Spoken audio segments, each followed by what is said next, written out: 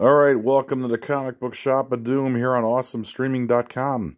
We got a movie review today. We got Top Gun Part 2, Top Gun Maverick. I saw it yesterday at the $5.15 movie. So there's Marcus Cinemas. It's a chain. It's out of Wisconsin. Orland Park, Illinois. They have like a 20 seat or a 20 theater show there, okay? Every Tuesday it's $5. Why, you ask, is it $5.15? Because there's 15 cents tax goes to the local town. So it's $5.15 every Tuesday, all day long. 3D and other movies like that are $6.15, but there hasn't been really 3D movies in a while. So anyway, I went. It was about 100 people in the movie theater, so it was packed. I went to a 10 o'clock show. And what did I think of it? Okay, without spoilers, I'm going to give you what I thought of it right off the bat, and then I'll have spoilers. I'll tell you when to click out of this video.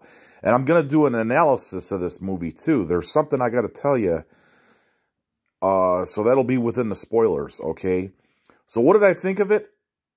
It's okay. I mean, it's not the greatest movie, and it's not the worst movie. It's worth seeing it one time. But I don't think it holds up after repeated views. To me, the two best characters, I mean, Tom Cruise is okay. He does a lot of smiling in this. The two best actors in this are Glenn Powell, who plays Hangman, and then John Hamm, who plays Cyclone. He's the commanding officer in this. So those are the best two, but I recommend seeing this one time, and then after that, forget it. I don't think this movie is going to hold up at repeated views.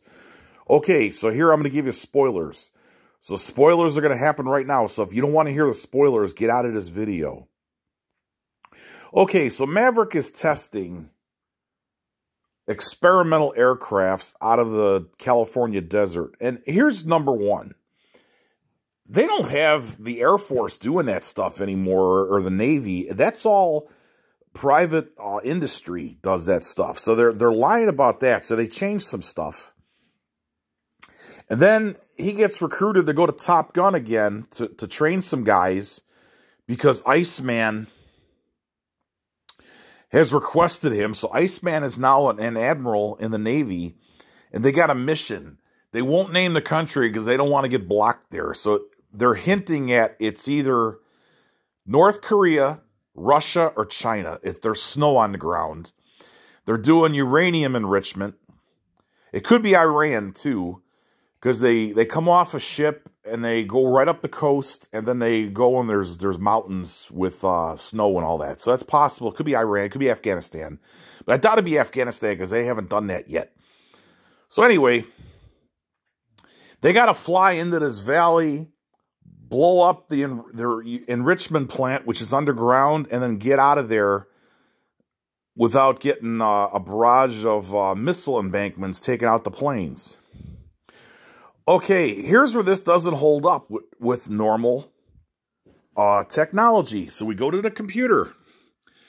We got the rods of God. That's a picture of what I'm talking about. They could have used this instead of sending in fighters. Put in Google Rod of God weapon, okay? Here's the definition of this. The Rods of God idea was a bundle of telephone pole size, 20 feet long, 1 foot in diameter tungsten rods dropped from orbit, reaching a speed of up to 10 times the speed of sound. The rod would penetrate hundreds of feet in the earth, destroying any potential hardened bunker or secret underground sites. Okay, this is legit. These things exist. You don't need a squadron of jets to take out something now from space. You could do it with right here. Right here. It's like a cylinder, like a gun. It shoots those rods. They're like the size of a telephone pole. And what'll happen is it'll give you the equivalent of a nuclear explosion without the radiation. So there's no nuclear isotopes or nothing involved. So this is how they could solve this without sending in guys to get killed. And I just think this movie, it's already passe.